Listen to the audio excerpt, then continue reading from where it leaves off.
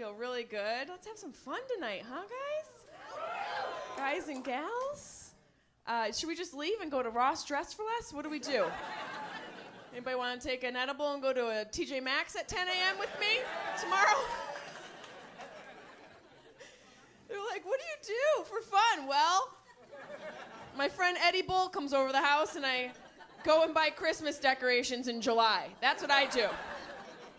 I go to the food department of TJ Maxx and I sample. I love a TJ Maxx Maxxinista. I got this there for like $6. Are you kidding me? It's not even real leather. I think it's hamster skin. It's vegan.